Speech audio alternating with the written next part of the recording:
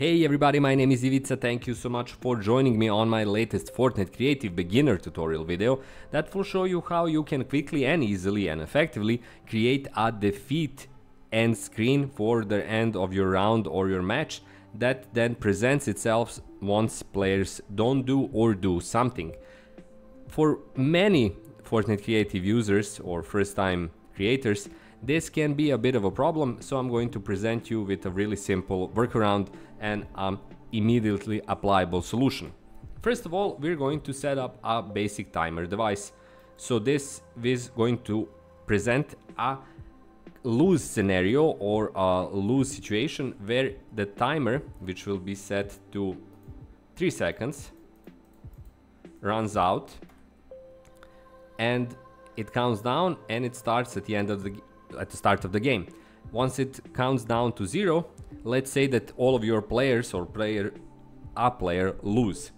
Next thing, we're going to set up an endgame device, which we have here, and first of all connect it to the timer. So we're going to enable it when it's get the device of player timer, and on its success we're going to enable it, and we're also going to activate it through a same combo of timer device and on success. So with that, we have the ability of our timer, once it hits 0, to activate the end game device. Now, how do we tell the players that at that point they lost? Well, we're going to go here. We're going to keep end the game, select any team or activating team basically, and go for custom victory callout, which is going to be defeat. And now we're going to keep you win or lose, enable it to start aim, activating any allowed class, but this is important. Post game type, we're going to go for custom. Now we get a lot of additional options, and now we're going to basically fake the victory animation callout by adding shards, turning it into vibrant or furious flames, and going for custom animation text, which is going to be defeat, and custom animation subtext again as defeat as well.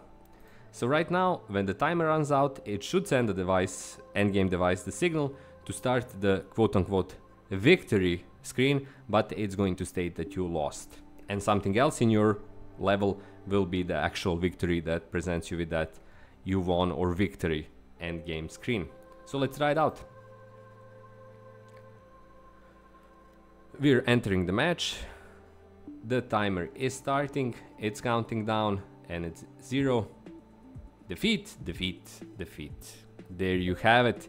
That's the message that your players would have gotten if they're in a round where they have to do something before the timer runs out. When it runs out, they're lost and they ended the game as basically losers, and now they can return to the island, play again, and try to beat the game in the next round.